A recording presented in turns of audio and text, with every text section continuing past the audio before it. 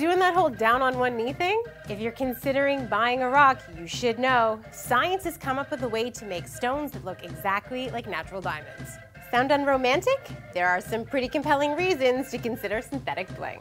Here's what you need to know about natural versus synthetic diamonds. First off, when we're talking synthetic diamonds, we're not talking fakes. These ain't no cubic zirconia. These stones are virtually identical, right down to having the same optical, physical, and chemical properties as natural diamonds.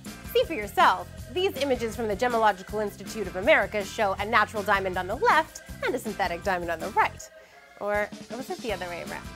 Natural diamonds are formed when carbon is compressed deep in the Earth's crust for millions of years under intense heat and pressure.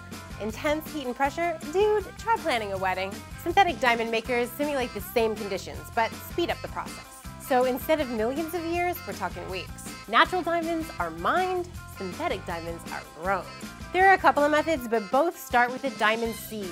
That's a tiny piece of natural or synthetic diamond. It acts as a template that forces carbon atoms to align in the same lattice crystalline structure that makes diamonds so sparkly. Ooh, sparkly. The result? Natural and synthetic stones are chemically identical. You can only tell the difference in a lab. In fact, since a lab-grown diamond is virtually a diamond, one growers group is lobbying the US Federal Trade Commission to prohibit the word synthetic when describing them. They prefer the word cultured. Here's what you probably want to know. How much money can you save? If you can afford to, it's easy to drop thousands of dollars or more in your quest for that perfect natural rock. There's a lot that influences cost: cut, color, clarity, and of course, the number of carats. A synthetic stone can cost you 20 to 40% less. And because the stones are grown in a controlled environment, they don't have the same imperfections you find in natural stones. And money isn't the only difference. Natural stones can have significant eco and ethical costs too. Mining can have serious environmental effects. Synthetic stones, on the other hand, have a much smaller footprint. So before you go shopping, here's something to remember. There's also a difference between synthetic and simulated diamonds.